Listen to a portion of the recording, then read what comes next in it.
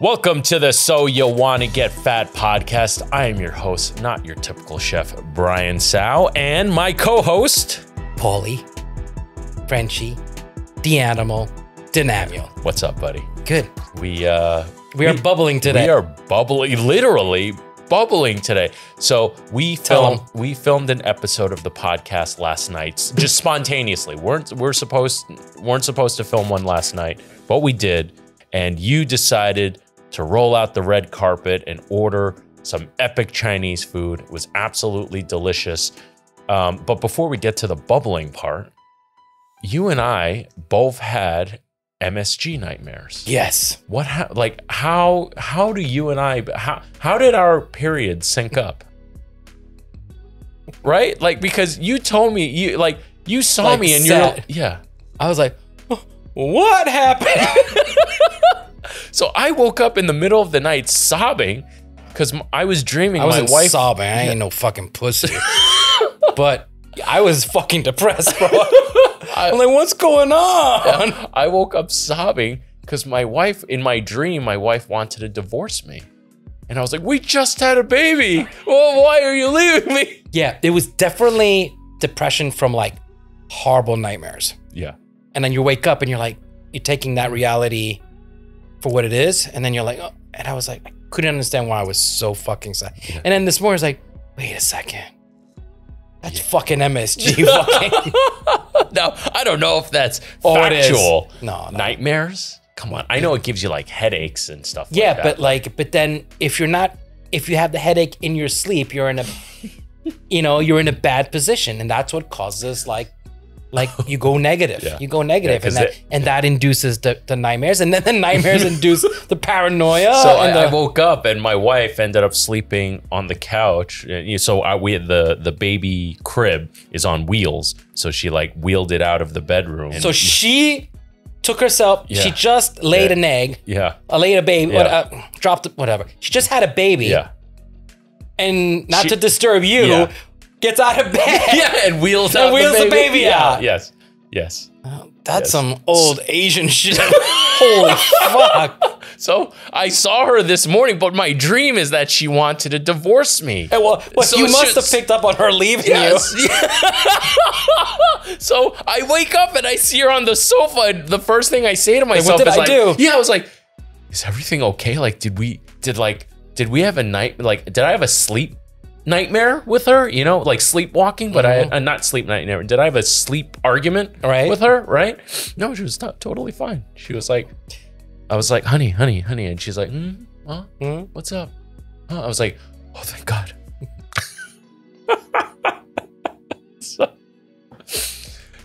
Anyway, we ate some epic food, but what ended up happening to us today, Paul? You tried to go healthy. Yes. And you brought me vegetables. Yes. And now look what the fuck happened to me. Everything inside me is bubbling. You're allergic to vegetables? Everything inside me is bubbling. So, I mean, you went to the potty like 3 times already. Yeah. I started my first round. I dropped the hardest turd of my life this morning. The hardest Chinese dumpling turd of my entire life this morning. No. And listen, I was like, I thought back to it. It was all carbs and we meat. just lost Blondie as a viewer. It's okay. There's other episodes. We lost more than just Blondie. We lost a bunch of listeners with that. Oh man! But I realized that last night's dinner was all meat and carbs. And I was like, no. I cannot let you drag me down with you. And I decided. But why are we suffering? You see, I have delayed suffering. And you give us immediate suffering. Well, is that not a testament to how much more fiber we need in our diets? So I decided we were gonna have a nice veg-forward meal today. I cooked some yu choy with chili crisp. He cooked. Bullshit. What are you talking about? I did cook the veggies. I thought we were silencing our phones. I did but kids come through emergency. Okay. I don't think any of your kids know you have a podcast. Yes, the great thing about having a lot of kids, there's always, like, they don't feel the need, like, no one kid feels the need that they have to babysit me all the time, right? And I guaranteed another kid for my old age. What do you mean you guaranteed another? Because I'll be when. Oh shit! Yeah. Oh, you're actually older than I thought. I was joking this whole time. I would throw numbers like 60 and 70. Oh shit! Did we divulge this? We might have to bleep that out. Well, so we have a guest. You know, a guest. Introduce yourself if you don't mind. Just talking to the mic over there. I am Jacqueline Denamiel. I'm Paul's daughter. All right, so Paul's daughter, Jackie, decided to surprise Paul, and we were in the middle of talking about bubbling guts. Yeah. Yes. Yesterday, your dad decided to buy dinner, and it was filled with only carbs and meat. And I was saying how it destroyed me this morning, so I said to myself, we need to have a veg-forward meal. Veg-forward meal we did have. Actually, Jordan, roll the B-roll now, because Frenchy over there was not very happy, but you ate it and you liked it. I ate it. I ate it. Yeah. But I had an allergic reaction to vegetables. I can tell you that. Yeah. Jesus. Yeah. I've made multiple trips, and well, you're due for maybe 2 more. My cycle comes Can right you after turn yours. your mic towards you? You always do this. No, I moved it. No, I moved it for her. You have to remember to move it I back. can't. You're now a professional YouTuber. Not yet. Man. I am not professional yet. He's not. He's definitely not. Definitely not. All right. Well. Yeah, and then, but this all stemmed from us having MSG dreams last night. Yes. And we had nightmares. We had nightmares. We were in the same place, maybe. And then the MSG. Like, no, not in the same place. Like, we weren't in the same bed. We weren't sleeping together, yeah, no. like, let's make that very clear. We were not in the Why, same are you bed. embarrassed? Are you in shame? You wouldn't. People are not supposed to know about your mistress. Oh. Yeah. You know, you got the wife in Jersey, and he has the mistress in his city home. Yeah. That's me. He's the mistress. I'm the mistress. Anyway. Have we started the podcast yet? I guess. We definitely have by now. So we were talking earlier, and we started to think of more scams restaurant industry. Yes, I thought of a couple. I thought of a couple as well. Do you want to start? The Tomahawk. Tell us. Tell us why this is a scam. Why? Because you're paying a lot of money for a total weight you can't eat. Yes. And it goes by weight. You're weighing the bone, and they're serving you this big tomahawk, you know, this big Fred Flintstone. Are people going to remember who Fred Flintstone is? No, they're not as old as you. Okay, well. How old? 66 this year? Yeah. Uh-huh. Mm-hmm. Yeah. Yeah. You funny. No, but it's basically a rib steak with a bone on it. Mm-hmm. Mind you, I love rib steaks. Yeah. But I don't want to pay for the weight of that bone. Right. Yeah. So when they charge you, when the restaurant purchases this steak, the weight of the bone, right? The price of it is the same as the actual meat. Yeah. So and you can't eat the bone. Yeah. I'm trying to dumb it down as much as possible. It's all for show. It's all for show. Really. It's like the stupid fucking salt bed gold steak. No, we don't need to go over that. There's no function, just does absolutely nothing. Jack shit. Yeah. I wanted to bring up how often tiger shrimp is swapped out for Gulf shrimp. So it'll say like Gulf shrimp on the menu, but they're actually giving you tiger shrimp. Okay, so explain the difference. All right, so Gulf shrimp is from the Gulf of America, right? By the by Mexico and all those, or Louisiana, right? Bubba shrimp. Bubba Gump shrimp, yeah, Bubba exactly. Gump shrimp. Yeah. Great movie, by the way. Shit, I want to watch that again. Which is very highly prized and revered for its clean flavor. And oftentimes tiger shrimp is from cesspools in Asia. I love my Asians. Love you guys. But man, those pools where they raise those shrimp, they're fucking putrid. And often... Do you have video to show them? Oh, yeah. Jordan, you got to pull some B-roll. That's going to cause chaos yes. if you actually show the reality of it. Yeah. Like a body. Where are you going? You got a phone call? Oh, excuse us. Excuse us.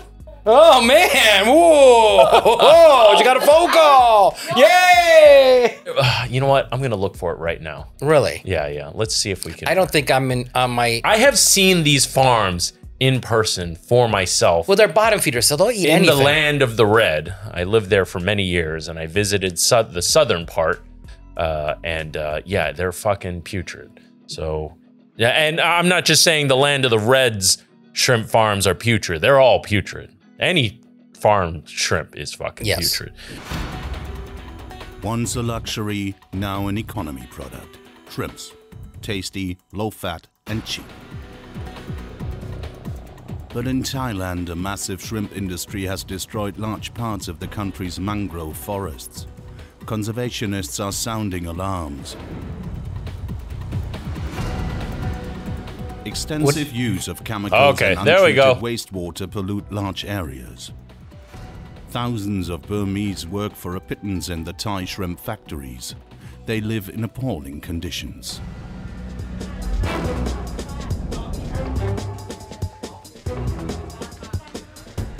Dude. Nothing's sacred anymore, I'm telling you, nothing. You could create a scam out of everything. Yeah, I mean, that gives you an idea. Listen, I'm all for people making an honest day's living, but there's just, listen, let's go back to the scam of it, okay? The scam is that they're taking a cheaper product and selling it as something more expensive. You know, they're saying that this shrimp is a natural, wild-caught Louisiana Gulf shrimp, but they're substituting it with Asian farm raised. And it's not cool. If you just say it's shrimp, whatever, and don't say it's Gulf shrimp, whatever, right? You know, I've never put in my descriptions the better quality shrimp that I use. Maybe you should. I should, right? Yeah, because I know for a fact, you pick the best shit. Damn, that's something, note to self, put that on the menu. Because I do mention the quality meat that we use, so it's obvious. And all my meat comes from that one source, so that makes it easy. But the fish, I do it for the fish. I haven't done it for shrimp. I really should. You should. Damn. All right.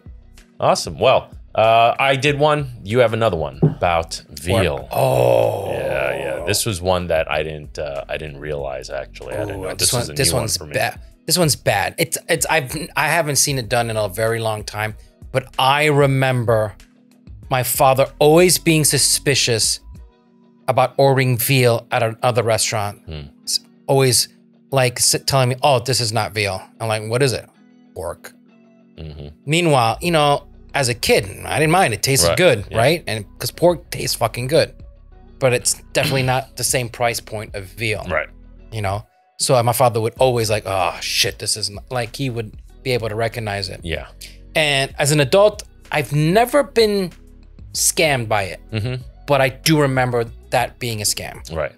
Yeah, it makes a lot of sense. Very similar flesh color, very similar texture. I think the giveaway would be maybe the gelatin content, the tackiness of the protein. And veal will be, you know, it's a underdeveloped cow essentially. But imagine a veal parm, like a real veal cutlet parm, like with the pork, like that's gonna be really hard. It's already, you're masking it so well. Yeah, but I guess I'm referring to something like braised veal.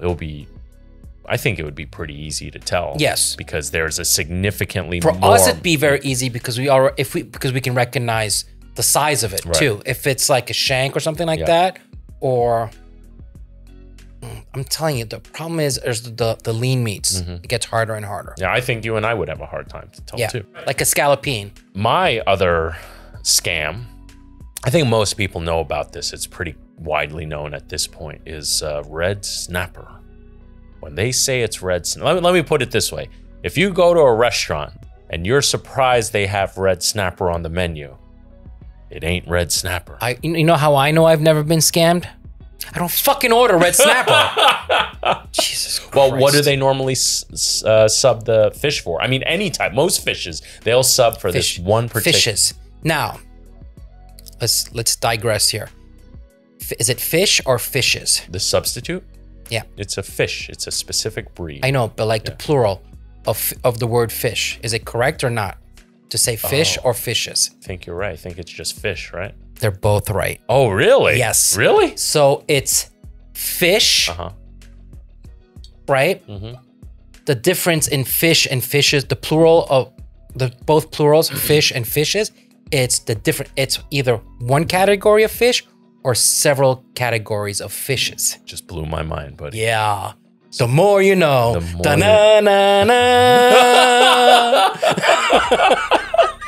You just dated yourself with that one too. Can you let people know what is a fish commonly used to substitute many other fishes?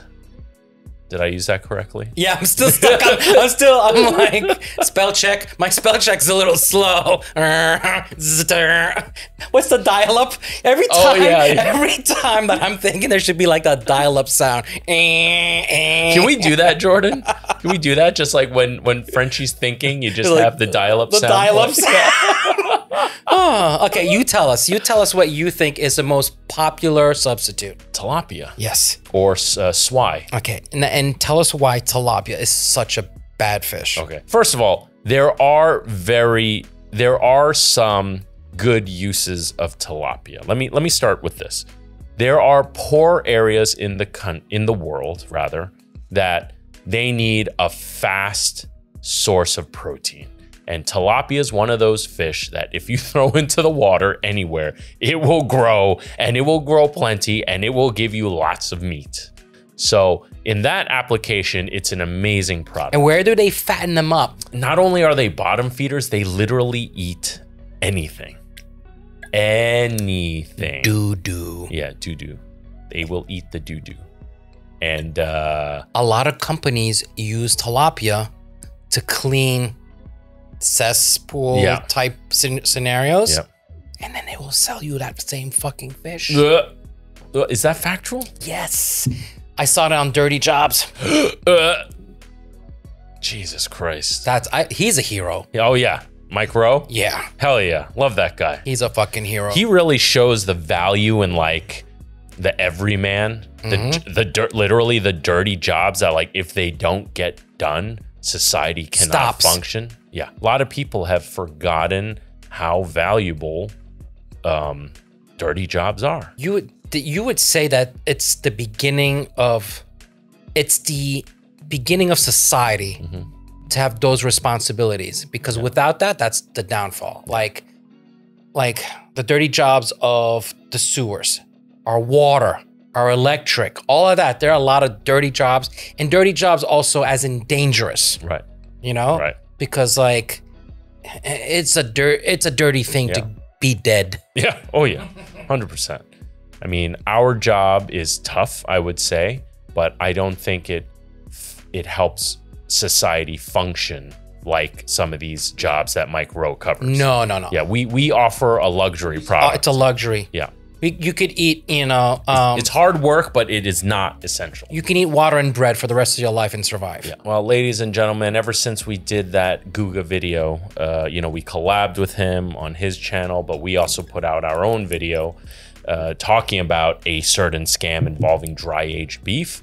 But you guys have since been asking for other scams, and those were just some we could think of. If we think of more, I think we also said that we wouldn't talk about more scams, but here we are. I mean, I think this is enough, like mentioning, but the deep dives, like the whole videos like Guga did, like, no, let's not do that. Yeah. We could bring them up, and if our fans do want to know more, then maybe, if enough fans ask for it, then maybe we can do something about it. Speaking of fans, a lot of our fans are not subscribed. How is that? Frenchie, can you please tell them to subscribe? Why are you not subscribed?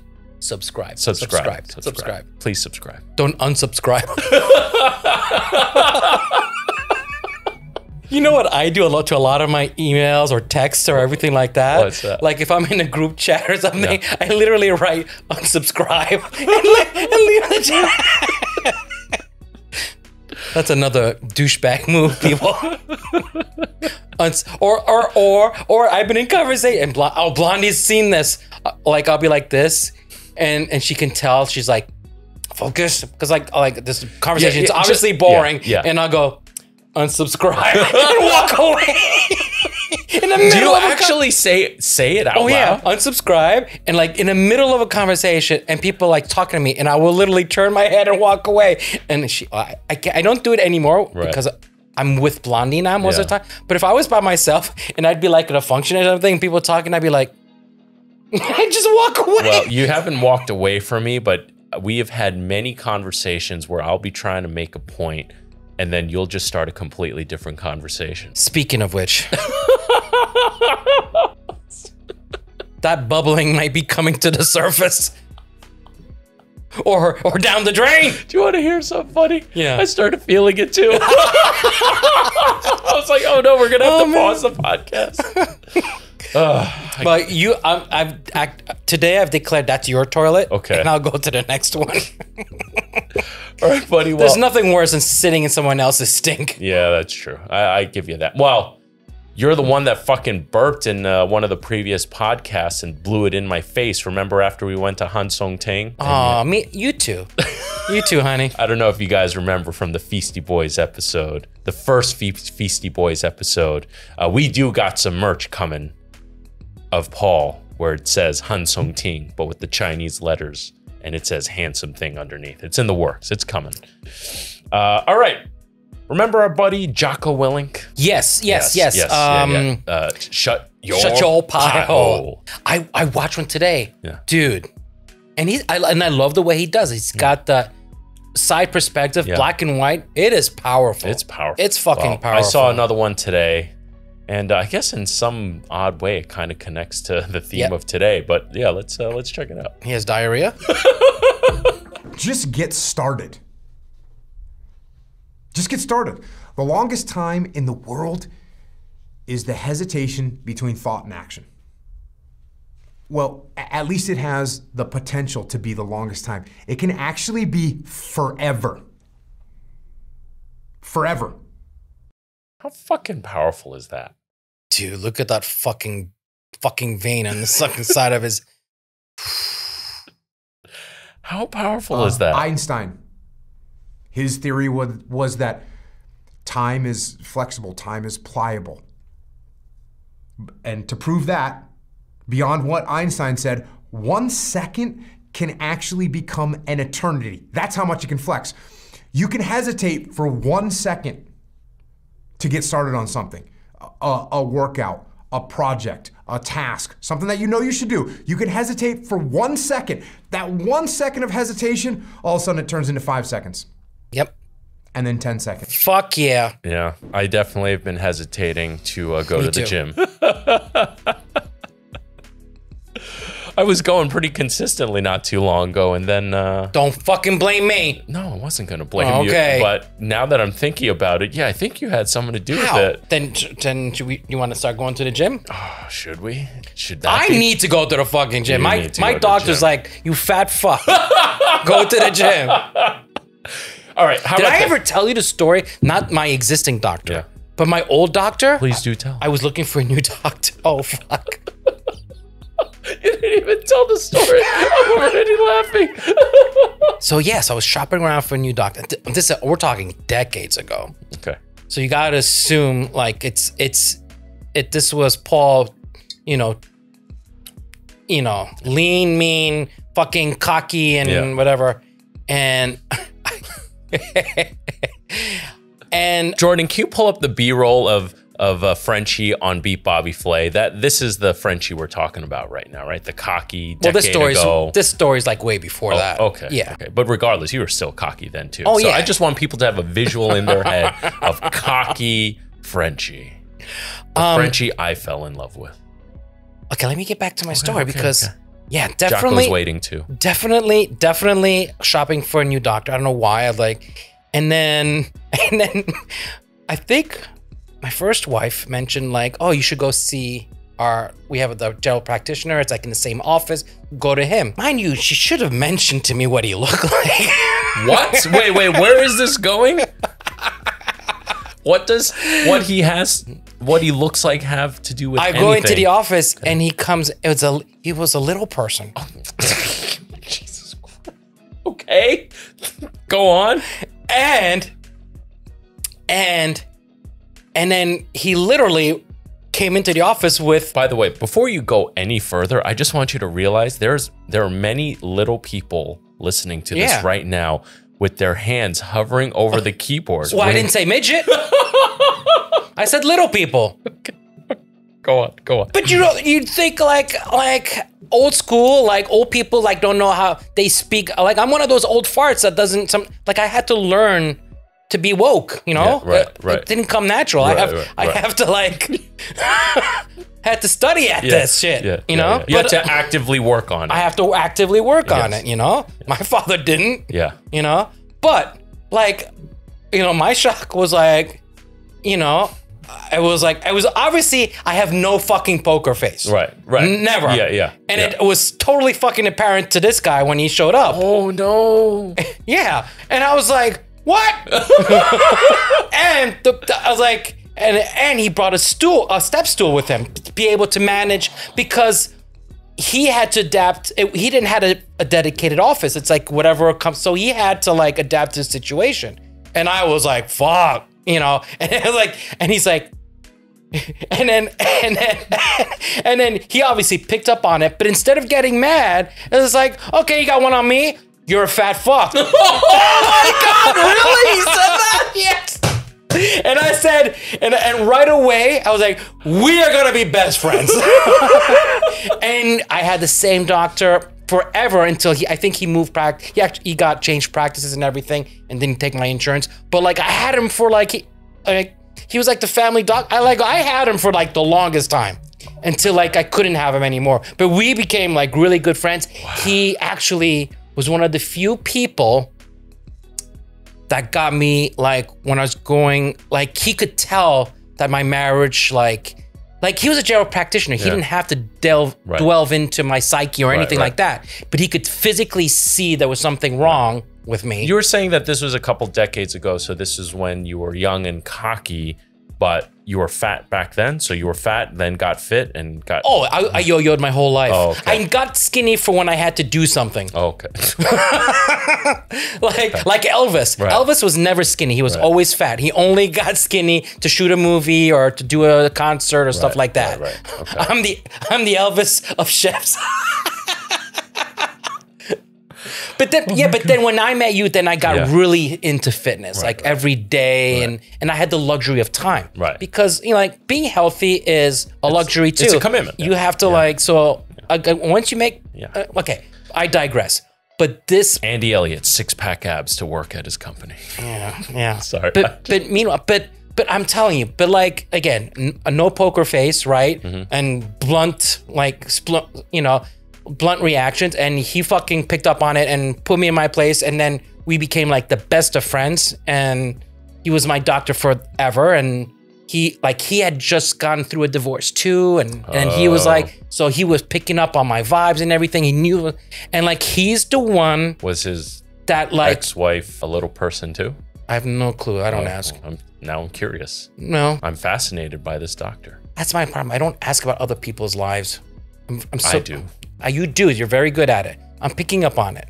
I'm learning. I actually like to know about the other fucking person every now and then. You know what I mean? Like, I want them to feel loved in that conversation once in a while. Anyway, but you know what? Most people, like, their gut reaction to me is like, not good, but then within a few minutes, they love me. Right? So, like, I come off like an asshole. Yeah.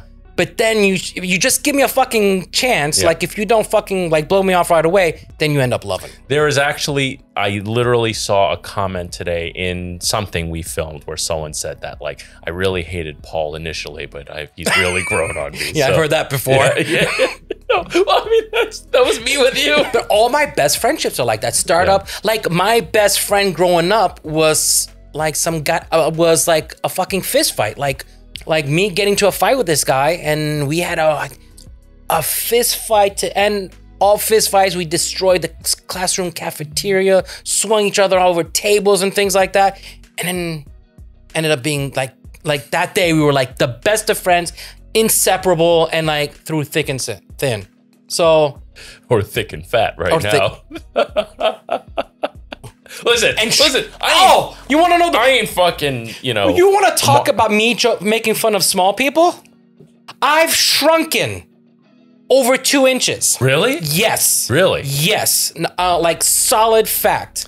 I used to be like close to 5'10". Yeah. I am closer to 5'7" now. Really? Yes. So the fat is weighing you down. The fat is weighing me down. Yeah. The doctor said actually, if you actually lose weight, you could bounce back an inch. I swear to God. You said that? Yeah. Oh my God. I have nothing. I have no rebuttal. I have nothing to say to that. How can you? It's appalling. It's appalling. Is it appalling or is it appalling? Oh God. All right. Dad jokes aside, let's go back to Jocko. Yeah.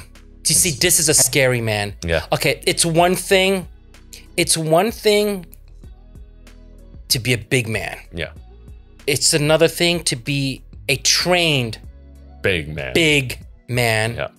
It's another thing to have an intelligent, trained, disciplined big man. This is a man who does not need to speak a word. Yeah. And you know everything about him. Yeah. Yeah. Like, I fucking love this guy. Like, you know, this is like there are men's men. Yeah. And then there's this. Yeah. This is the 1% alpha. Yeah. Speaking of 1% and the number one, this today, Frenchy, is technically episode number 1. Because all the episodes up until now, I've been so point into this, point that. I don't know how you. I'm letting you sort that out. I was being indecisive, and then I was just like, "This will be the first episode." No, this will be the first episode. Why? This will be because you can't pick one of your kids. They're all so good. They're all so good. I love all my children. What's the common thread? And then just like that, you drifted into the eternity zone. 1 second became an eternity because something that was gonna happen is now never gonna happen, ever. Damn. Why is that? Because you hesitated. Fuck me. You hesitated. So don't take that chance. Instead, take action. Take action. A body in motion tends to stay in motion. A body at rest tends to stay at rest. You've had enough damn rest. Fuck me! Woo! Ooh. All right, everyone, let us know in the comments. Do you want to see Frenchy and I go to the gym together? Oh no! We can't have that visual yet. We cannot. No, come on. No, That's dude. Content. That's what the people want to see. 2 out-of-shape chefs trying to get in shape, hurting themselves. It's not like you and It's not, get jiggy with it. It's going to be get jiggle with it. No, not fucking doing that for the camera. Come on. No. You already have that horrible video of me that looks like I'm like a pig in a blanket with French's mustard on. He's talking about the compliments to the chef T. Jordan, can you pull up the clip that we made? People love that shirt. Yeah, but it's like literally, it's like 10 pounds of shit in a 5-pound bag. Like, fuck that. Don't worry, guys. I'll get Frenchy to work out and film it. We'll do it. Dude, I do miss, in shape Frenchy. Listen, I don't think you and I need to get like jacked, but certainly just some regular I don't need exercise. to get jacked. Yeah, just some regular I need to lose weight. Yeah. End of story. Listen, I got how fat people have big calves and big legs? Oh, we have that already. Yeah. Don't need those. Don't need those. I still got the shoulders and the, no, I just need to lose fucking weight and it'll be perfect. Okay. Right. No need to get, we don't need to go back to the days of testosterone and HGH and, oh God, I miss HGH. Do you remember when I was texting you about it? Because you were telling me about how much you liked HGH. Yeah. And then I was like, oh, I want to try HGH. And then you sent me, do you know what you sent me back? No. A picture of Bernie Williams' head. Of who? Bernie Williams, the baseball player. And you were like, do you want this to happen to your head? And it did stop me. Well, I stopped asking you. Yeah, but that's what, like Stallone, Stallone is on it. That's like, that, because on HGH, everything grows. Yeah. Like your organs, like your muscles, everything grows. Yeah. So your organs grow, your head, everything, except for your dick, guys. Because I already have a big head. I have a large head. Doesn't equal large brain, unfortunately. No, but it's not that your head grows, right? But every single muscle, every fiber, right? No, every fucking muscle grows. So imagine all these muscles growing, like all your jaw muscles growing, and it gives you like that fucking big, like all these muscles grow.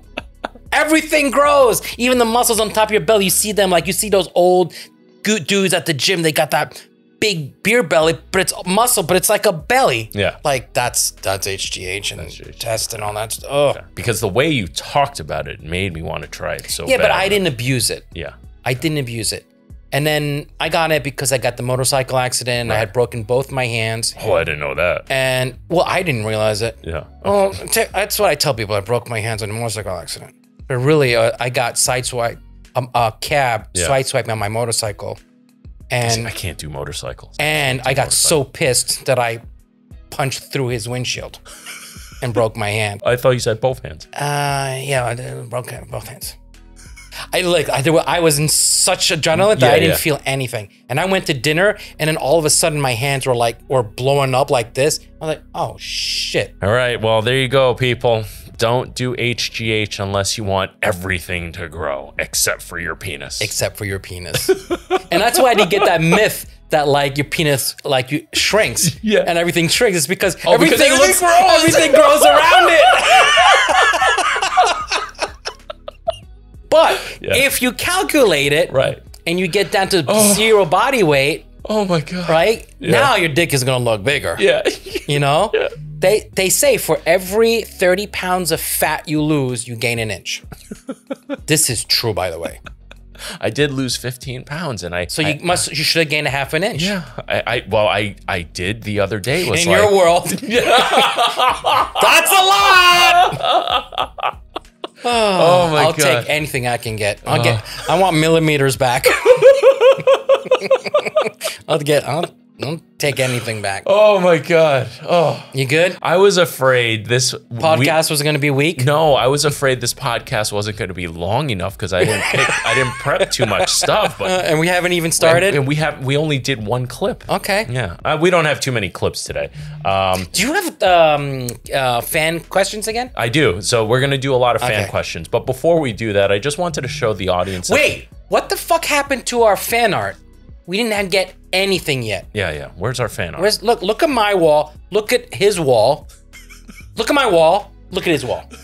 Look at my wall. Look at his wall. I want some fan art, and I'll position it. I'll put one here, and I'll put one here. And make sure you make Frenchy look fat. No. Go back. Google search the images of Frenchy.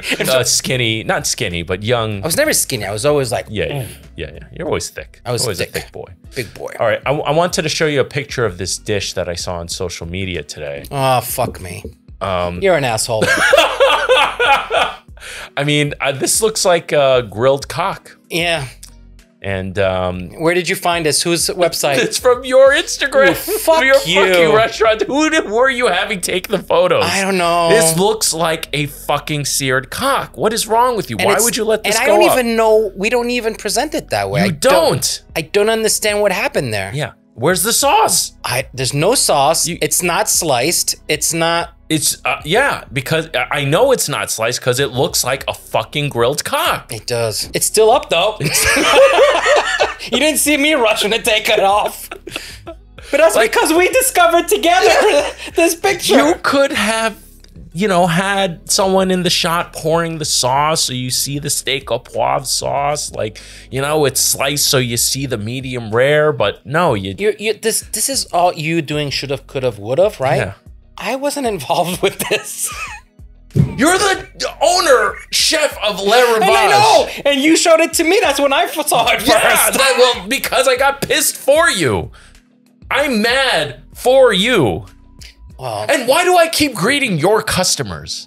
Fucking fans of the show up over here. Right. They say, I'm here because of Guga, or I'm here because of Pro Chef Reacts, or I'm here. And then is Frenchy here? Nope. And then Tebow, his wonderful fucking GM. More than likely I am here. Yeah. And you know that I'm here too.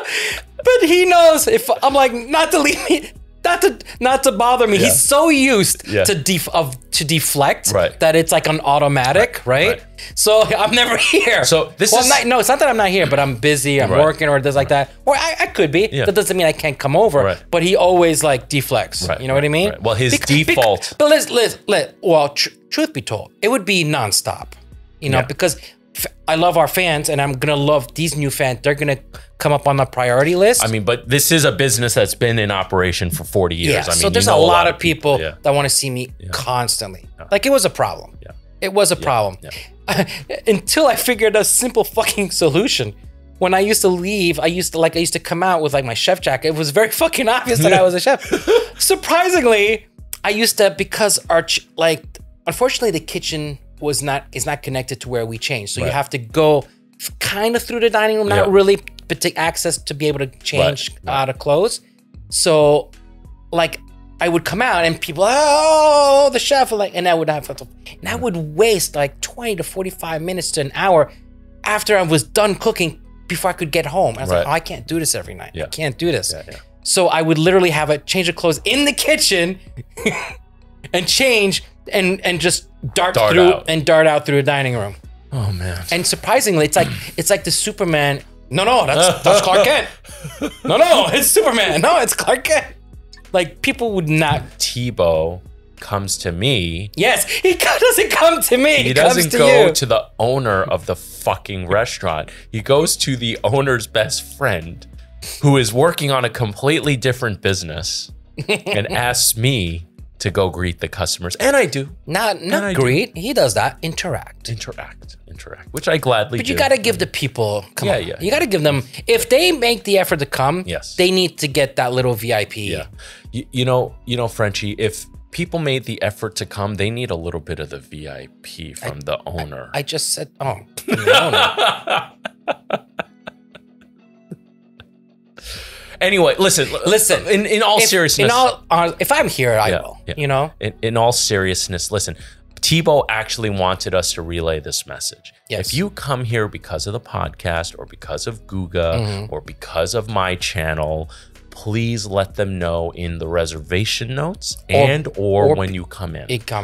When you come in, not when you leave. When you come in, because Tebow really wants to do it up for you, give you a little extra something. We want to make it extra special for you. Tebow really does take pride in providing good service. He's a wonderful GM.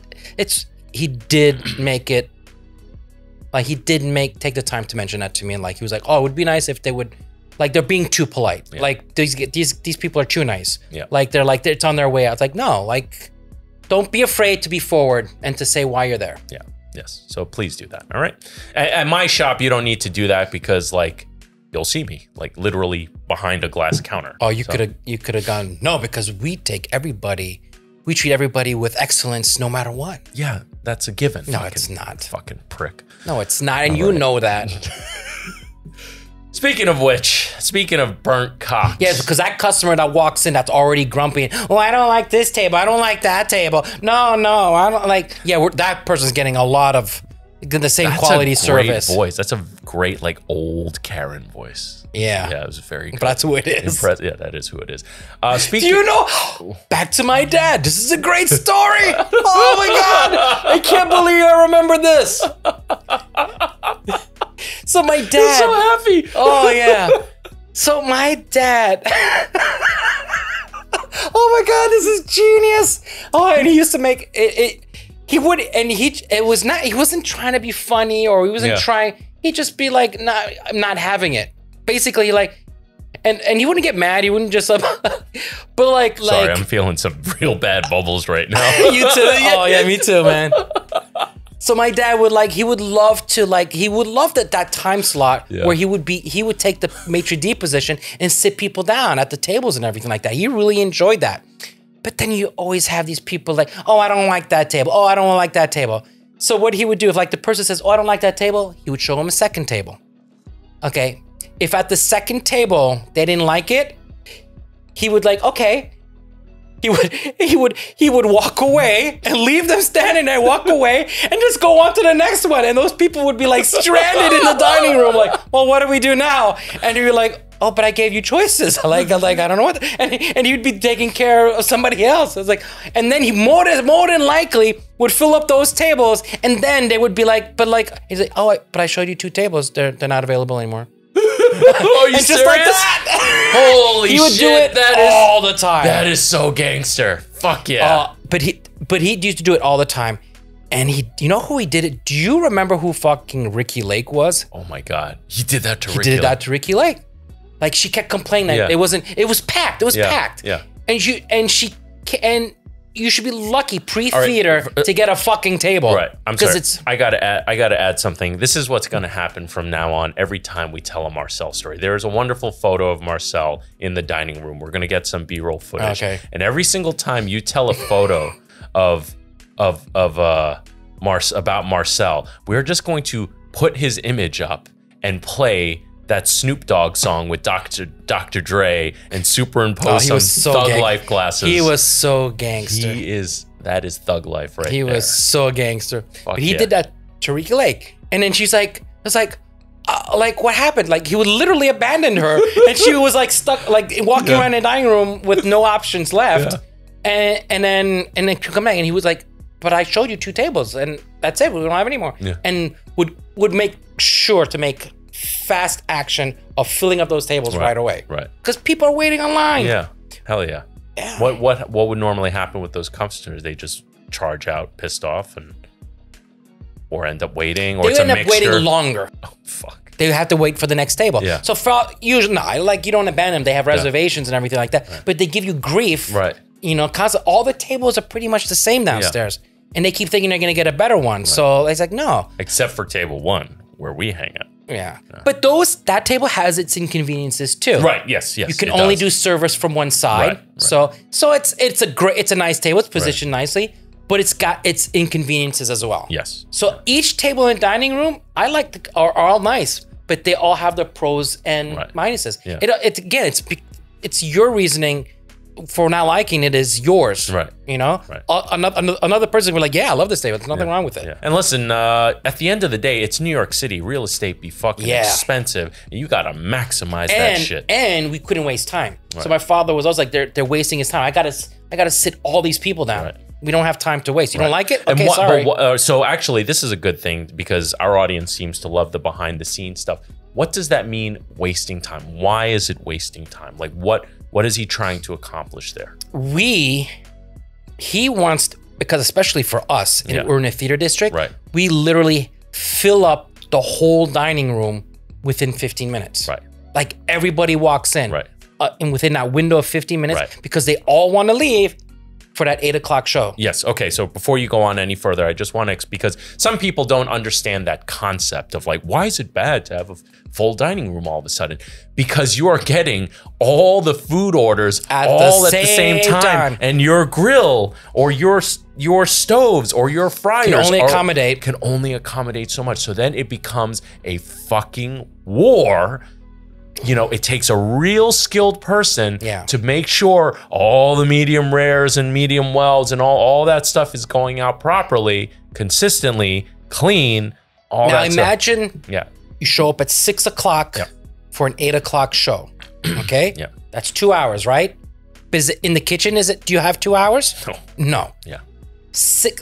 You have to sit all the people down. So best scenario, those 15 minutes I said, you sat everybody within 15 minutes from 6 to, because they all show up at 6 o'clock. Or a little bit early, there's a little window, right? Do they order food the second they sit at the table? Right. No. You gotta bring them the menus, you gotta order their cocktails. Like even at your best scenario, 15 minutes later, after they've read the menu and ordered cocktails and everything, it's almost a half hour later. Maybe not, I'm exaggerating, but it's at least 15, 20 minutes. It can be a half an hour later. It can be a half hour later. Okay, so now it's 6:30, okay? All those tickets would drop at the same time between 6:15 and 6:30. Now you're talking about 120 people coming in at the same time. Now, are they eating at 8 o'clock? No, they have to be at the theater at 8 o'clock. Right. You know, is the theater outside the door? No, they need time to get to that theater. So you need to give them now 15 minutes to get to that 8 o'clock. So now they have to leave at 7:45. Yep. So 6:30 to 7:45. That's already, now you're left down to 1 hour and 15 minutes. Yeah, and not all people eat at the same rate. So now you're doing 120 people in now basically an hour. Yeah. Okay. you need time to cook it. Yeah. Okay, so that's, and you got to do the appetizer. You need time to do the appetizer, and you need time to do the main. Granted, we do both at the same time at this point because we're like, that's how it's got to be done. You know, and you need to allow the proteins to rest too. You have to consider that. So now you're basically also have to give them time for, like, let's focus on the main course alone. You have to give them time to have dessert too. And coffee. So now you got to back that up another 15 minutes. And, you know, this is all prefix. You know, it's it's a prefix pre-theater menu. But you have to remember, it's key for an operation like Paul's to try to get all this in there, because that's all sales that you need to maximize within that 40, hour and 15-minute window. Because real estate's expensive here. You got to pay it. So my thing was, I used because I tried to hire chefs to replace me. And they could do everything. Some chefs were better than me for dishes. They came out with the word, but not one of them could handle that pre-theater crowd. And it's just a fucking half-hour window. That's all it is. And nobody could hack it. Because I had to cook for like 120 people in under a half hour to get them served. And that was the magic that I could get done without a hitch that nobody else could get done. You know? We had it down to 4. It was service. It was I did the math, and because I actually filmed it once, it was down to an average of 4 covers every 30 seconds. Hell yeah. Boom. Hell yeah. Boom. And like tickets, like, when that machine goes, you know, I ever see the bear? And it just goes like that. That was that every fucking pre-theater. Because the people have multiple stations where they're putting the tickets. You have a lot of stations. We have a lot of stations for such a little restaurant, right? I noticed that. 1, 2, 3. We have 5. Oh, 6 stations to order for a small capacity, and everybody's on the computer. And all those tickets come out at the same time. And they're all putting like 2, 3, every waiter had like 5 to 10 tables. So they're putting, come on. It's volume, it was big insane. Volume. Woo! That was a story, baby. Loved it. Speaking of which, I love talking about my dad because it's always gangster shit. It is gangster shit. It is gangster shit. I got so many of those. And you know what? One more thing I'm going to add before we go back to this is every restaurant would love to get 120 covers spread between 4 hours. That's the dream. That's the dream. Guess what? Never fucking happens. There is a reason why everyone's eating dinner at either 6, 7, 8 o'clock. Everyone's showing up at the same time, and there's nothing you can do. And whatever neighborhood you think you're going to change, like you're going to change neighborhood, but all that neighborhood, all the people are acclimated to eating at a certain time too. It doesn't matter where you go. It's that crunch time is going to be. There's always a crunch. There's always a crunch time. Like for me, it's lunch at my shop, my little sandwich shop. It's just all the people show up at like 12 to 2:30. It's lunch. And it's just like bam, and that's all they have. They have an hour window. And in that hour window, they need to get there, order it, get eat their it, food. get back to work. So you technically have half that time to do it. Hey, buddy. Yeah. Do you like my new cup? It's a Get Fat coffee mug, baby. I like it. Check it out. Check it. No, it's mine. Where's the other one? I only have one. How do we only have one? I only asked for one, and it's mine. Did I pay for it? Actually, you didn't. It's a colored version of our t-shirt that's based on our original picture. Yeah. I love how our original picture is a recurring theme. Get Fat tees are available now for pre-order. Once pre-orders are closed, they are gone for good. There will no longer be any releases of this. There is a bundle where you can get— What are you drinking? It's sparkling water. No wonder I don't like it. So there is a bundle. You can get the Get Fat tee, the Get Fat coffee mug for a cheaper price, but also if you get the bundle, you get a free sticker as well. Limited edition.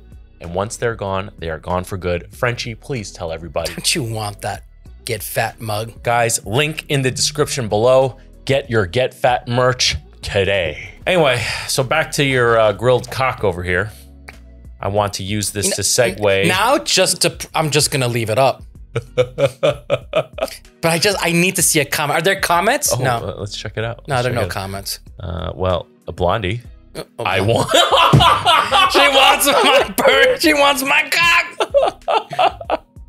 No, just Blondie. Oh, good. All right. You know, speaking of the ladies, there's a lot of ladies who like you, buddy. Yeah. Yeah, Le Chef Paul is so cute. Want to see him shirtless. He should have his own YouTube. Seriously. Well, you know. What are they talking about? Aren't we doing that already? Or no, they want you to have your own YouTube, but you're just too lazy, so you make me do all the logistical shit for you. Yeah, that's the fucking point. Yeah. This is how you get me.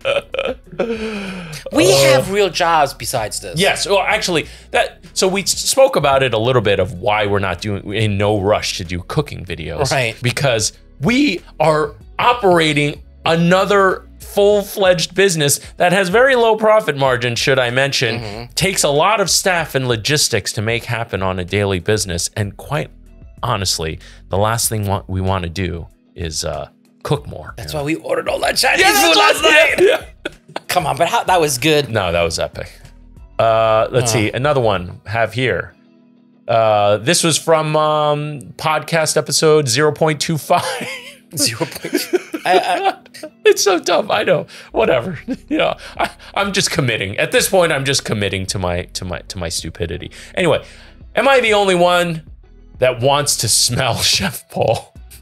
There's nothing better than a good smelling man. I do smell good. You do smell good. I always smell You know, good. we were our chef coats, we were sharing the same suit bag. Yeah. And I smell like you when I put on my chef coat. And I got to say, I don't mind. That's some expensive cologne. Yeah. Oh, there are people that have been complimenting you on... oh, no. I've always been complimented on the way I smell. Is it Bleu de Chanel? Bleu. Bleu. Bleu de Chanel. Bleu de Chanel. Yes. You have to say it with the French Bleu. pretension. Okay. Bonjour, mignon. How's my pronunciation? Bonjour, mignon. Right? Not bad, right? Not bad. Okay. Yeah, that's it for Paul Love. Let's get into some... I'm not impressed. You had me all... I was building it up in my head here. There is more, but those were the only two that I managed to screenshot. Oh, okay. Because when it was initially happening, I was like, oh, that's cute, and I would skim over it. But like, it's been happening more and more, so I've been screenshotting it. Don't worry. Well, that'll be a new segment. Jordan, can you just put it on the screen? Yeah. Paul Love. Paul Love. Heart. No, I always got good attention. Yeah. The ladies. Man. All right. Well, you know, like the men. I've been. When you're gay good looking, that's when you're hot. I used to be gay good looking. Not anymore. But I used to be. Well, now I'm like more of a bear. Yeah. Like you're definitely more of a bear. More of a bear. You know, I used to be an otter. All right. Well, you know, you got a lot of love, but we have been getting some hate about our opinions on. I don't need to see this. You don't want to see this? No. Hate? Yeah, a little bit of hate. There's enough hate in the world. Why do I? Why would I bring stir shit? I found this comment. I thought it was quite eloquent. Okay. Seeing some of the comments, I gotta wonder if it's just gonna be some rich dudes trying to justify the horrible practices in the service industry, because it's what they're used to. If you weren't rich, you wouldn't own restaurants where you do. You don't. Wait a second. You're saying only rich people open up restaurants? Is that his assumption? Yeah. I don't. Well, the thing is, there's no rich people. The last thing rich people do is open up restaurants. Right. Well, the many rich people, there are no operators of restaurants that are rich. Let me put it that way, okay? Let me tell you something. The profit margins on restaurants are slim. The people that are making bank are the ones that can afford to expand and open a big, like many of them. Yeah. Right? And because many of them are generating profit, it combines to be a decent... It becomes like you're collecting a lot of small salaries. Right, more or less. But that's so rare. That's very rare. The success of even a restaurant being successful even is like 5% to last the year. Yeah. It's 5. I think it's even less to last 5 years. It's the success rate on restaurants is pitiful. If you have a successful restaurant and you own one restaurant, let me tell you what you can look forward to. A salary, maybe a car that functions, possibly pay your mortgage, but not not much past that. Right. You know, at least in New York City. At least in New York City. Yeah. No. In New York City, no. Yeah. You actually, in New York City, if you're a successful operator of one restaurant, you're not paying a mortgage because you can't afford a house. You're affording your rent. Yeah. I think there is a huge misconception of how much restaurant operators actually make. Because there's so much growth. You can't compare us owning, like an individual owning a restaurant and a corporation owning a restaurant. Right. Those are two completely that's different models. Different. That's like Disney. That's you know, no, that's a different like concept. You said, they're very few and far between. Yeah. But you know, you have other businesses outside of the restaurant. Yeah. That is, you know, leading to you being very financially successful. Yeah, right. But it took me half a century to get there. Right. But it's not just on the restaurant. Let's make that very clear. No, yeah, definitely not. So for all of you who think like Paul is this loaded restaurant owner because of the restaurant, no, he was just, he worked his ass off and invested into other things, which is, I'm trying to, you know, as much as I give shit to Paul about how old he is. Right now he's investing in me. And real estate. But anyway, so let's keep going on because this guy has yet to put a period in his sentence. A run on. I was going to say run on. Yeah. If you weren't rich, you wouldn't own restaurants where you do. Don't play the we ain't rich game. Oh, well, we just did. Period. Yeah, we just did. So you're supposed to make up the minimum wage if they don't get enough tips. How do you determine that? First of all, we sign the checks. And we have to calculate how much money they make based on how many hours they work. And if the employee remembers to fucking clock in and clock out, we know how much they're making an hour based on the gross of their paycheck. And if that gross does not equal to what minimum wage should be, not server minimum wage, because that's different. If the amount of tips that they collect plus their server minimum wage doesn't equal, let's just call it regular minimum wage, guess who's liable to cover the rest of that? The business. Just so you know, just so we're very clear. Now, are they making big bank, quote unquote, livable wage at that point? No, but it is minimum wage, you know. Right. I mean, you know, it's so some places you get. But it's the type of like, it's again, there are levels of wait staff. Yeah. You know, we can go from diner to high end. Yeah. And I know some waiters that work maybe 1 or 2 nights a week only. Yeah. And they make more money than I do. Yeah. And listen, we're not saying we don't want back of the house getting tips. Trust me, if we could make that happen, we would do it in a fucking heartbeat. Yep. Trust me, but it is against the law. So it is not happening, and I don't think it's gonna happen anytime soon. No, and I get like, okay, tell us how much these people should be paid an hour. Right. And I guarantee you, it's like minimum wage is what, 15? Yeah. Well, regular minimum wage in New York. So we have to guarantee 15. Yeah. So okay, how much am I? Is it 20, 30, 40? $50 an hour? Right. So because I guarantee you those waiters are gonna say no because they can make more than that. Right. Is it diner waiter? You know, some diner waiters make a lot of money, but let's just say a slow restaurant, right? $30 an hour sounds dope as fuck. Yeah. And then you have someone who's working at I don't know, let's say a steakhouse where the starting price is going to be about $60 to $70 per head before beverage. If you tell them, hey, we're going to stop tipping you and now we're going to give you $30 an hour, they're going to fucking laugh in your face and say, great joke, let's get to work. It's not happening. Not happening. That's just ignorance. I'm sorry, but that's like you. I just wanted to clarify a couple things. You know, I don't think that person's gonna understand. He's saying like 6 or 7 things in this one paragraph, but it kind of like sums up what a lot of people are saying in the comments. And you know, we were talking so off the cuff when we were reacting to that Louis. Just touch a nerve with you that we're even bothering to do this. Yeah, it did because you know Yeah, but if people don't like, they haven't. You know, they're just but this is the internet. People comment on shit they don't know. No. Listen, I'm all for them commenting on it. We're just making content out of them commenting to our. If we're gonna have to like validate all No. Even when we're wrong. So what? Yeah. No, dude. It's totally good. It's fun. Okay. This is fun. It's fun? It's fun. I'm having fun. I'm definitely having fun. Okie dokie. He's having fun. Okay. Let's see. Lots of room for dishonesty. A lot of room for victimization. Just because you're nice doesn't mean everyone is. One of the reasons Lewis moved to Texas is that New York put a lien on his business he didn't owe, and for years sent his notices to a random P.O. box in Boston, where at the time they started sending things to, I have no fucking idea what. You lost me. Like, why? Yeah. Okay. Yeah. Can we please move on? All right. Let's see. We got some good viewer questions on a previous podcast episode. Chefs, I have a question. This was from our Pink Sauce Lady Ruined Her Life and What is a Restaurant episode, where I first introduced you to Pink Sauce Lady. Chefs, I have a question. I watch a lot of Shark Tank and Dragon's Den, and people are always making things in their homes, home kitchens, and selling it. No one seems repulsed by it. I am, however. Can all these entrepreneurs possibly be in trouble? I've never heard of anyone getting sick, but I have a feeling there were. We just didn't hear about it.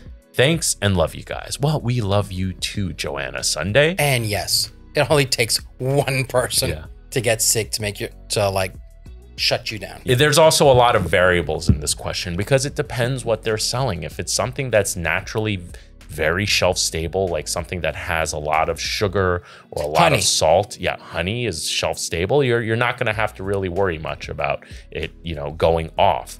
But something like the pink sauce, which is very clear has dairy in it, is a breeding ground for bacteria and viruses, and it will expand. And guess where this stuff expands the most? Pretty much a little above room temperature. So if the containers you're pouring the product in is not sterile, that increases your chances of it going off. If the product you're starting with is not shelf stable, something like dairy, it'll also greatly increase your chances of it going off. So fuck you, man. It just depends. It depends. Do you have anything to add, Frenchy, since I'm putting you to sleep? We did this to death. All right. So again, it just depends. If it's like a jam, if it's like a honey, you're fine for the most part. And yes, I do agree with you. You probably don't hear about it. Boring content. Oh God, you are such a fucking asshole sometimes. Decipher, also from the Pink Sauce Lady Ruined Her Life episode, asks, was actually wanted to know more about the restaurant topic. What makes and break a restaurant? The ratings, food direction, and how it shaped the restaurant direction, and many more. The education part would be cool with the hint of fun stuff. Just me opinion. Shout out from your Malaysian viewer. My wife is Malaysian. I feel so at home with Malaysians. You got that for the most part, right? So what can break a restaurant? Yeah. Bad food. But you can have a restaurant with good food that doesn't make it as well. Oh yeah, more often than not. There's plenty of places.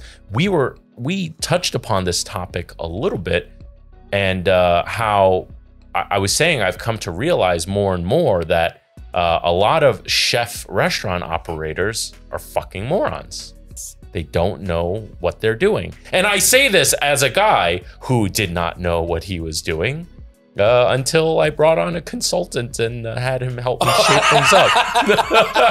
Listen, I on Raw, I'm pretty forward about this. Like as far as food quality, production of it, consistency, I got that down pat. But as far as being a business owner, I definitely had my shortcomings. And the consultant we brought on, shout out to Michael Shane, Great Hands Hospitality Consultants, showed me the way. Do you smell popcorn?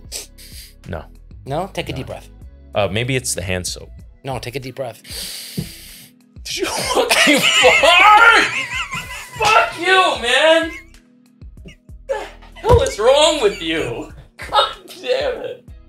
I just inhaled.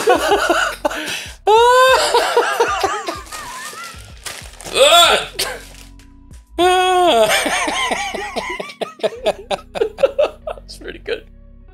was pretty good. Oh, I hate you so bad. Oh, I taste it now. Oh, Blondie's we lost Blondie again. She fucking hates this, like with a passion. She hates even the mention of it. She's like, no. All right, Decipher, I'm sorry we didn't go into super detail because I just inhaled fucking Frenchie's ass essence. I can't answer this question further. Listen, all of the above. That's all I'm going to say to you. There are, it could be location. It could be the demographics. You're trying to serve something that's cutting edge in an area that has an older clientele and wants something a bit more basic. The most successful restaurant operators have been jacks of all trade, master of none, but still better than master of none. Is that how it goes? I think you fucked that up. I fucked it up. Jacks of all trade. Yeah. Like, if you know a little bit of everything. Experience. Repetition. Like, you know, the most successful restaurant operators I've seen have either gone through every fucking position in a restaurant. Yeah. Front to back. Not just all of the back and all of the front. That's what she said. Because how many times have I met I'm sorry. With jokes like that, there's a reason why 98% of our audience is male. I just want you to know that. Really? Yeah. 98% of it is male? Yeah, it's like over 90% is male. Oh, man. Yeah. You just burst my bubble now. Yeah. Well, it's because of fucking jokes like that. All the best chefs I've met in my career have been lousy businessmen. Not that I'm not the best chef. I'm a great businessman too. Yeah. All right. So hope that answers your question, Decipher. No, that didn't answer the question. Here's a viewer comment also throwing us some shade, but they had a question. So I wanted to answer it. Okay. Suzanne Baxter asks, who cares if you hate how us Brits cook our food? What the hell has it got to do with you? Oh, that's great. I like that. I am getting mighty salty about all these reactor channels dissing on us for our food, and especially the Americans who eat food that is banned in the rest of the world. I will say her grammar's excellent, and she is very eloquent. And truthful. That is a fact. Yeah, that is a fact. That is a fact. Jamie Oliver, I cannot stand. We have common ground. It was the Americans who started all this crap about British food. Been so awful. Oh, she's suddenly getting into. Lost. Yeah, she's getting into Ebonics now. In 1941 to 42, when the Yanks were stationed over here, they started it, but our entire country was on rations. I'm sorry. What excuse do you have for today when you go there today? Are you still eating rations? Because that's what it is. It's still the same level. And I can hear the clicks from across the pond of a bunch of people from the UK hating on us. It's okay. It's all right. Listen. But but that's the thing. Like there are categories of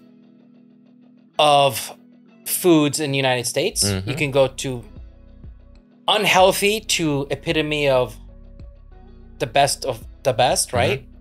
And that's true for most countries. In England, it's just bad all across.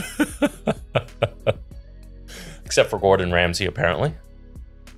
I've actually never been to any of his restaurants. No. I am a massive fan, but I've never been. He is surprisingly a kind man. Yeah? Yeah. You've met him? Well, if you watch the UK version of Kitchen Nightmares, he's awesome. Yeah, he barely yells. And he's eloquent. He was asked to be the heel on the show. Yeah. Like that's wrestling. That's pro wrestling. Yeah. I had to do that. Yeah. Not with much effort though. All right. Those on our Discord, they ask, of all the people you cover negatively, who do you feel bad about criticizing or is just aimed at the food? Do we feel bad about criticizing anybody? No, not at all. Own your shit. Own your shit like we do. Yeah, own your shit. We clearly tell you we are morons. We fully stand behind that we are morons, okay?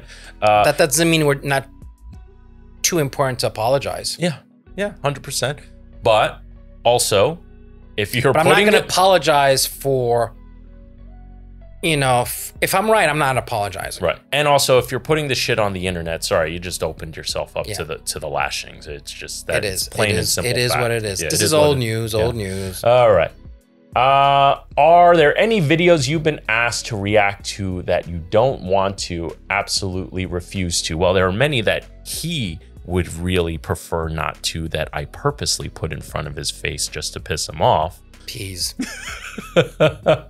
Peas. All right, this is a good question. What is your opinion on family meal / staff meals for employees? Be it they get something off the menu, or it's a set pre / post service service meal, family service, with one of the cooks banging out some for the crew with the leftover prep stuff. Oh, I actually like this. I like that we're touching on this. Yeah. Because family meal at the restaurant was the best part of the fucking day. Yeah. It really was. Yeah. It really was. Yeah. And a properly done family meal, as we had done it here, and it was like the main staple that my uncles and my dad enforced throughout their whole careers. At a certain time, everybody stops working, and every single person in the restaurant that works there, from the owner, the chef, to the busboy, sit at one big communal table. And that's the moment where, like, that's the break. That's like, you get to enjoy that. Yeah. As that's where you mend fences. Right. It's where you can.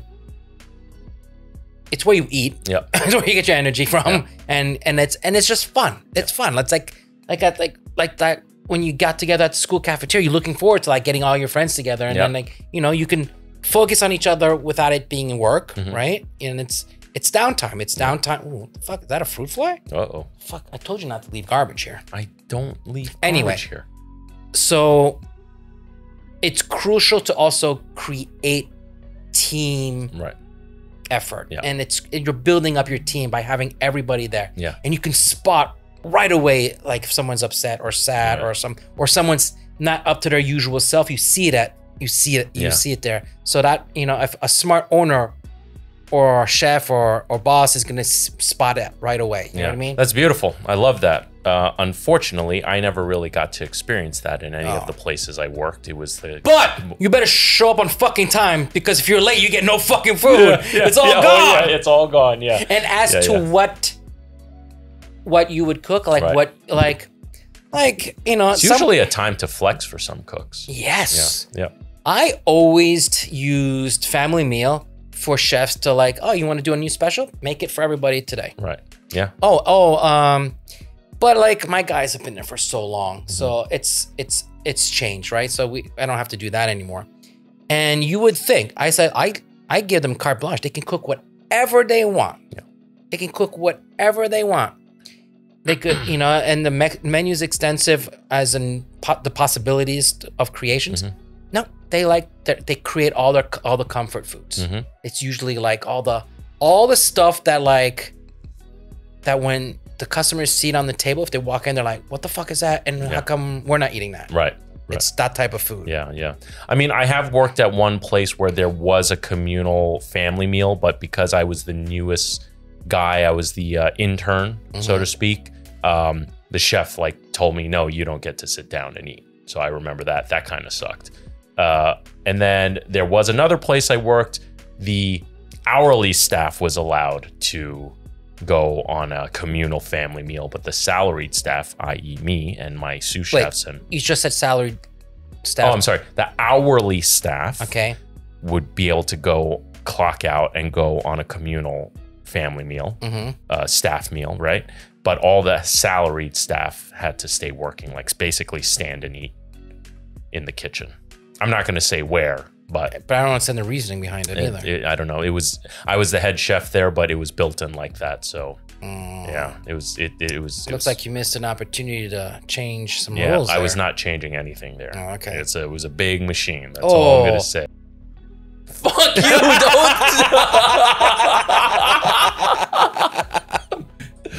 And then at my doesn't take much to figure you out, Brian. Yeah. But then at the current shop that I have, we literally don't have it anywhere for you to. First of all, we don't stop service. Right. You know, it's open all the time, but the place is very small, so there's literally nowhere we could do a communal thing unless we close down the shop, which unfortunately doesn't happen. So for my shop, we allow you to take home. Have you been here when they do family meal? I know, yes, but I mean, I didn't join the family meal. Oh, because they use that whole back room. Yeah. It's nice. Yeah, it's nice. You know? Yeah. It used to be when it used to be alongside the one wall, but then that. In the old restaurants, the tables were bigger. Like you could do that. You could like put a bit of, and these tables are so skinny. So it's like only these people are talking to each other and these people are talking to each other. So the conversation wasn't great. And then sometimes the noise level would like, it's competing. In the back room, since it's like one little room and everybody's filling up the room, like everybody can communicate with everybody else. Yeah. That's like, that's I always, nice. that's like, nice.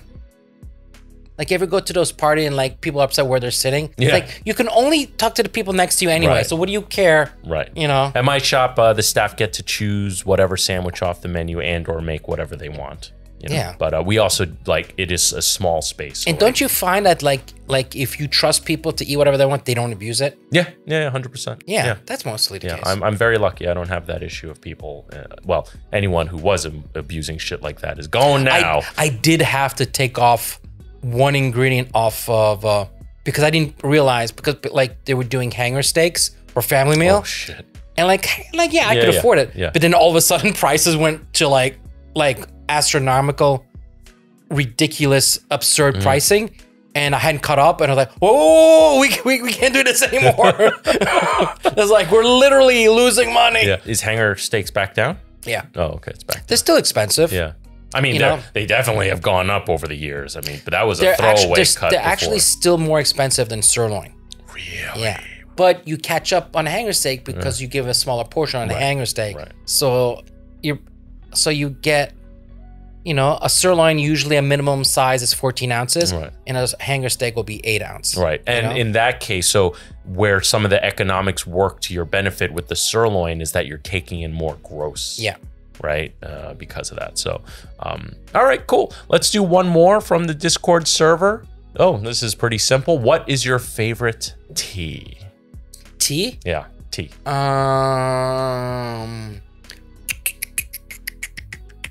Tea. Isn't tea bagging? No. I don't have a fucking favorite tea. Who has a fucking favorite tea? I have a favorite tea. What's your favorite tea? Oolong. It's the tea that you get at the Chinese restaurants. It just reminds me of my childhood. It's nostalgia. It's the cheapest tea. It's there's nothing special about it. And I do, but it's not a tea. Okay. All right. Well, it's chamomile. Oh, it reminds me of my grandma. Because she used to literally collect chamomile and brew it. All right, so you do have a tea. Oh, I do have a tea. That's sweet. That was a nice answer. Fuck. Yeah. All right, let's leave it at that. That's a good way to end the episode on a nice sweet note. On a mushy note? No. No. What? We're not stopping? No, we gotta not on a sappy note. No, I thought that was nice. All right. I like Discord. I like chaos. Where's this podcast? Is it an actual podcast, or what passes for them on the YouTubes? Well, it's here now. You can go to SoYouWannaGetFat.com or stream it on all audio streaming platforms, where it will now be available by the time this episode comes out. Also on YouTube, so check it out. Wait, you said all audio platforms? Yeah, Spotify. And you can't watch it on Spotify? No. How come you can watch Rogan on Spotify? Because that's Joe Rogan.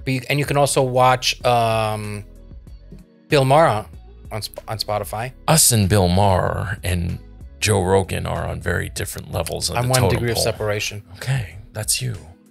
Make it happen, bitch. Oh, no. That's the one way of guaranteeing of not being on the show. I'll tell you that.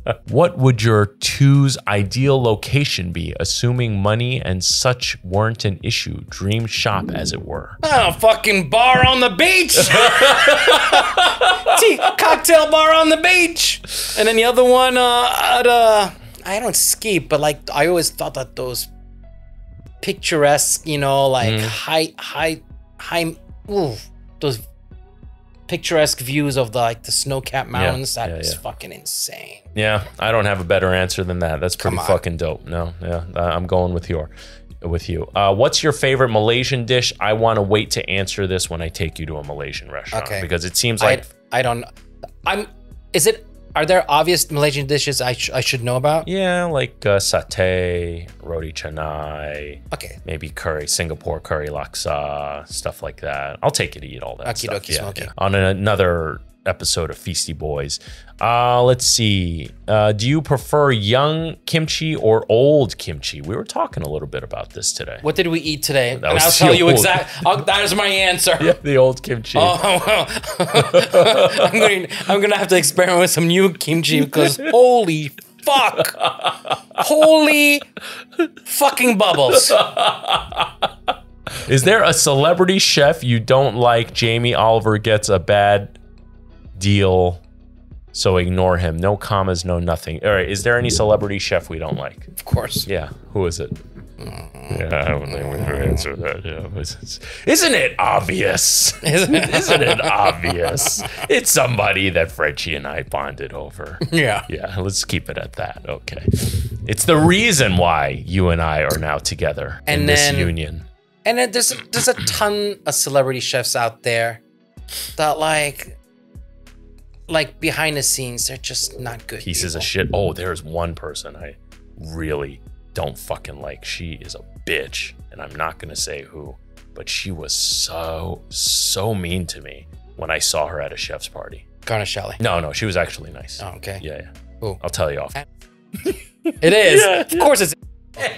You're gonna have to bleep that out. Yeah, we're gonna have to bleep that out. Yeah. I'm already feuding with her, so. Oh, are you? Yeah. She's a bitch.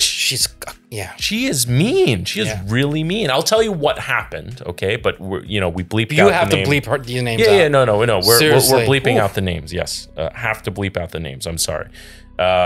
So this particular person I saw at one of these James Beard chef parties. And I saw her, and I said, "Hey, nice to meet you. Like, I don't know if you remember me, yada yada yada." And then I thanked her for something that she did for me.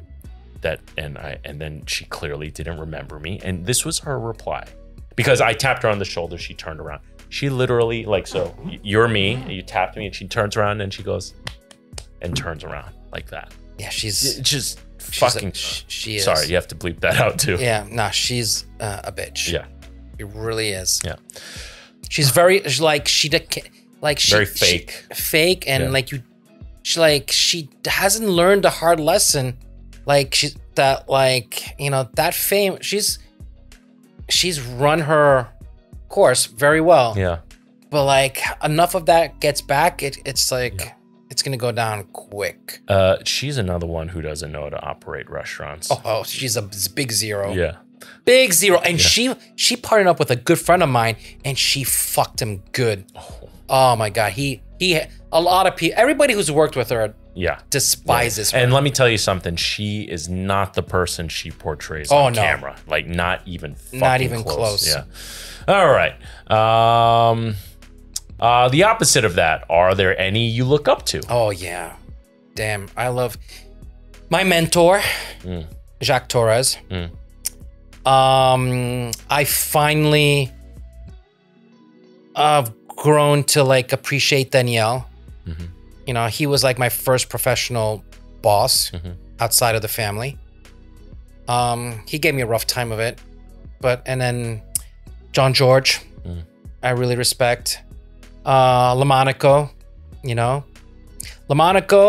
another person who's been through the ringer, you know what I mean? I mean, it's very obvious. We don't need to delve into that. Yeah. I have, of course, my peers that I love, Harold Moore. Harold Moore is a good chef and a good person. Most chefs are good people, because to want to do that type of job, anybody who feeds people tends to be a good person. Or a real piece of shit. But those are the pieces of shit are obvious because they're far and few, right? And they just get more attention. Right. You know what I mean? And they get the rep. And then So, but I would say the majority of the people in this business are kind people. Really. Yeah. Really, really. I'm going to shout out Vinny Barcelona. How do I know Vinny Barcelona? Vinny Barcelona, he's the corporate chef at Stratus Foods. They recently took over Admiration. Okay. Vinny, he would be at the dinners with us with the Men Who Dine. Oh, yes. Yeah. Okay. Yeah. Little senior moment there. No, but yeah. All right. And then Chris Cannon. Yeah. Is a good friend of mine. Michael White. Not the wrestler Chris Cannon. No. For all my wrestling fans out there. Who I really respect and had like in his kindness comes out through his food is Michael Toscano. Do you remember Michael Toscano? I know the name. Yeah. I do not know Michael Toscano. I like him. Listen, a lot of these people you're naming, I know who they are. I don't know them personally. Yeah. I don't. These are the high. This is the top. These are the 1%ers. That's who I hang out with, dude. Last question, and we're wrapping it up. Will you collab with other YouTubers other than Frenchy and Guga? Yes. Oh, other than me? Fuck you. No. Now I'm here to stay. Now I'm invested. What the fuck does that mean, other? I don't think they realize that, this is questions for both, because this is my Discord server. We have to start one for. Oh, okay. So you want to get fat, Okie dokie. I did say, I want more Ask Me Anything questions for us, but, Listen, I would love to collab with other food YouTubers. Will it happen? That's not up to me, if I'm going to be honest. We'll see where this all goes. Yeah. Right now we're in the begging phase. Yeah, we're in the begging phase. And honestly, between running our businesses and our families, we don't have time to beg, and we're not going to beg. I have the luxury. We can get a lot of chefs on board. Yeah. That we can do. Yeah, but they don't have YouTube channons. No, and that'll be entertaining as fuck. We know that. Yeah. Guga was... Let me make something very clear. And if we're talking about people that we adore, Guga doesn't call himself a chef, but he's certainly been a fucking sensei to me. He's been a mentor to me. He's awesome. And I would put him in a steakhouse and he'll be a fucking chef. Yeah.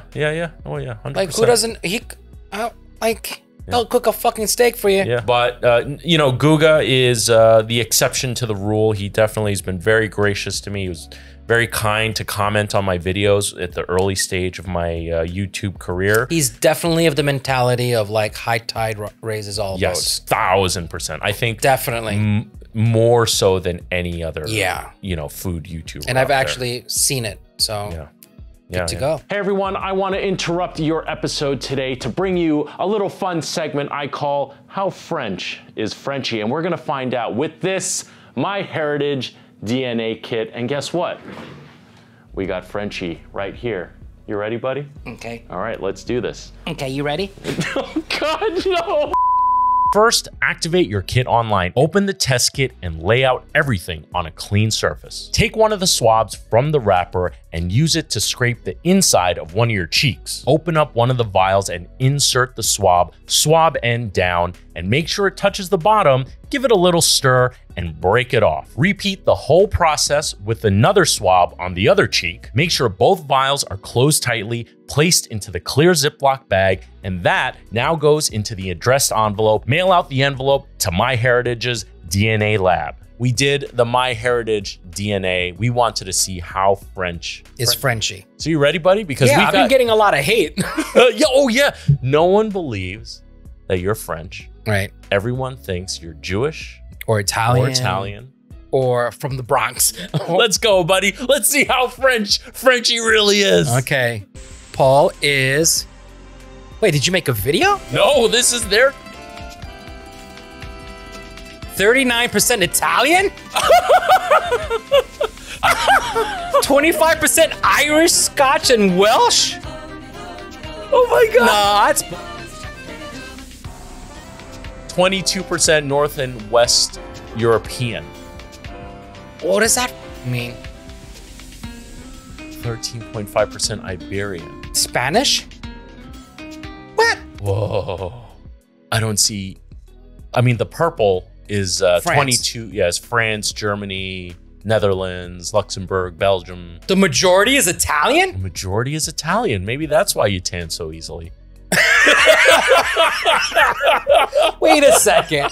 Dude, I'm shocked by this. This is kind of awesome. Okay, well, it makes sense that the majority of my genetics is Iberian and North. So you put those together, that's like 30, whatever, 35%. Yeah, Iberian is Spanish. Oh, right. It makes sense because in the Pyrenees Mountains, we're on the border of Spain, right? So, okay. So those two connect. Okay, but this Irish, Scottish, and Welsh. Now I'm gonna get for this. You are. You know what? My passport says I'm French. Right now, MyHeritage has an awesome deal on DNA kits for only $33, soon to go up to $36. So make sure you grab this up now because it makes an awesome holiday gift. Click the link in the description below and use the coupon code CHEF for free shipping in addition to the awesome price of $33.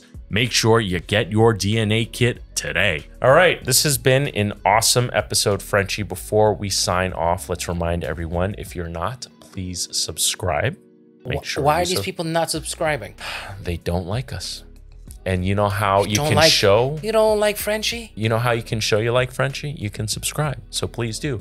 Before we sign off, let's shout out our restaurants. Mission Sandwich Social, located in Williamsburg, Brooklyn. But we are filming this podcast from where? Le Rivage. Which is located? At 340 West 46th Street, New York, baby. Now remember, if you come to Le Rivage, make sure you let them know when you get here, not in the reservation, when you, at the very least, when you get here. Yeah. Do that, please. Yes. All right, guys. It won't go unnoticed. Hope you enjoyed this episode as much as we did making it. And remember, don't be afraid to fail, because it can only make you stronger. With that said, I'm Chef Brian Sound, not your typical chef. Frenchie, loser of season 1 of Beat Bobby Flay.